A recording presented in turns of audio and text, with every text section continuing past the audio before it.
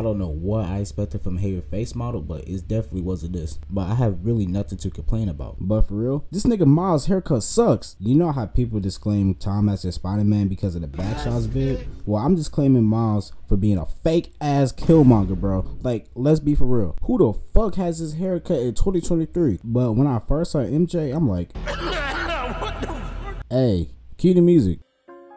Look at MJ fine ass. Oh my god. Low key, she can compete with Black Cat. Keyword compete. Black Cat is still mommy, sorry. But no bullshit, she literally looks like MCU Aunt May. What the fuck happened from the first game to now? I like Peter face more. Nothing more, nothing less. They going with they found Venom from space.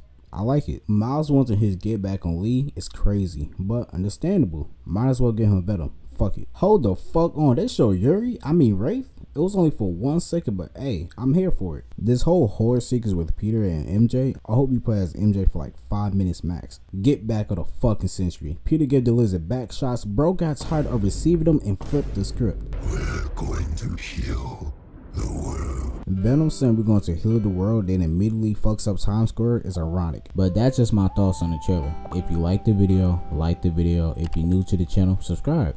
But with that being said, I'm out, man.